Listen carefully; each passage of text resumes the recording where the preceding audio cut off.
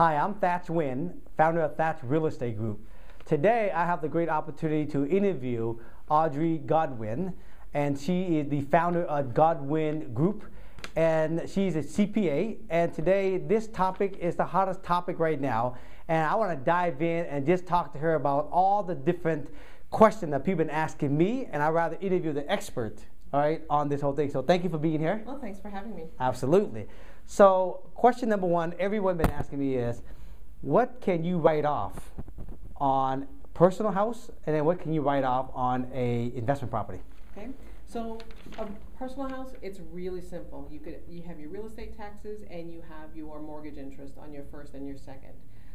The only other thing that you could write off on your personal is if you do home improvements, you can take the sales tax. Okay. And that's one of those write-offs that if the government decides that they don't want to give you that write-off anymore, that one will go away. But I think the real estate taxes and the mortgage interest will stay around for a while. Okay. And then for investment property, everything that you would do for your home, as far as maintenance, insurance, mortgage interest and taxes, you can write off for your investment property, because now you've turned this into a business. Right.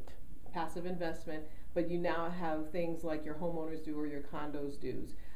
Any advertising you do for tenants, you can write that off. If you're doing septic cleaning, any cleaning. So if you end up hiring a lawn maintenance crew, you get to write that off for your rental property.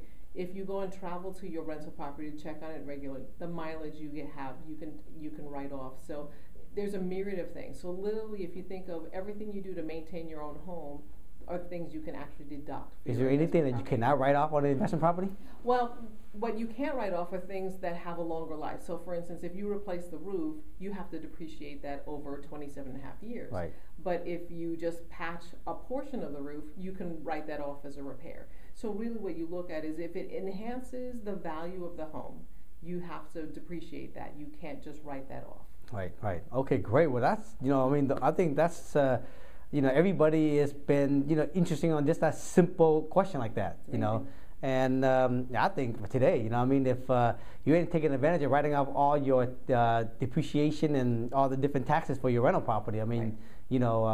I think it's people are just losing money on that every day. Absolutely, and it's money you spend anyway. So it's not that you're going over and above. It's money you're going to spend to maintain the property. You might as well make sure you're getting a tax write-off for. That's awesome. I appreciate that. Okay, great. So you guys, if you have any other question on this subject, you know how to get a hold of me. ThachRealEstateGroup.com. Other than that, remember you guys, always keep it real, dream big, and serve unconditionally. See you soon.